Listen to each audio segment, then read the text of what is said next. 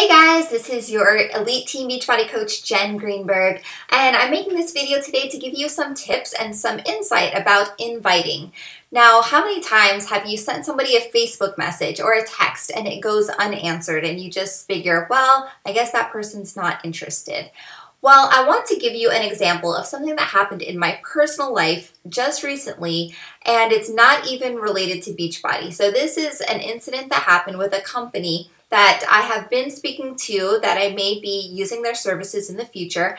And so I'm not even already a customer or anything. And they sent me an invitation in the mail. It was a nice, fancy little invitation to an event they were having. I saw it.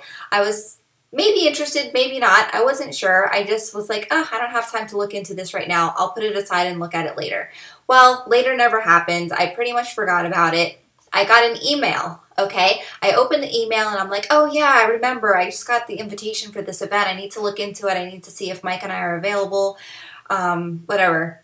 Pushed it off to the side, kind of forgot about it again. Well, the event was tonight and we did attend, and it was only because somebody from that company actually took the time to personally call Mike and I, give us 5 to 6 minutes of their time to really tell us exactly what was going to be entailed at the event, why we should be there, and just made us feel like they wanted us there. They wanted us to be a part of this event. And because of that personalized invitation, that personalized attention, we totally changed our whole travel plans for today. We were actually in West Virginia this morning, and because of that phone call, we actually changed our whole plan. We left earlier, we got home, and we made it to that event.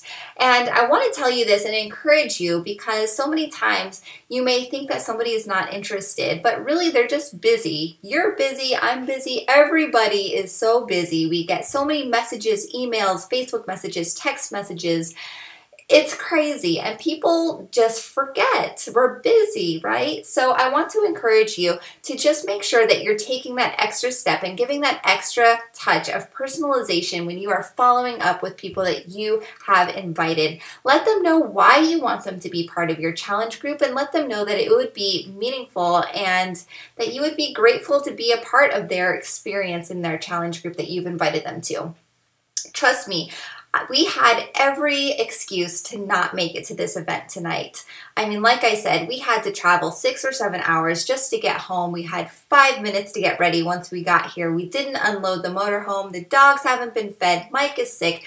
The list goes on and on. But because this company took those extra 5 minutes to give me a call and just tell me they wanted me there, they wanted me to be a part of this event, and that just made all the difference. So I challenge you to go through the list of people that you've been talking to and that you've been inviting, and just pick up the phone, call them, say, hey, I want you to be a part of this group. I know you're busy. Maybe you've seen my emails, maybe you haven't, but I want you to know that this is going to help you because X, Y, Z, and it would mean so much to me if you would join this group.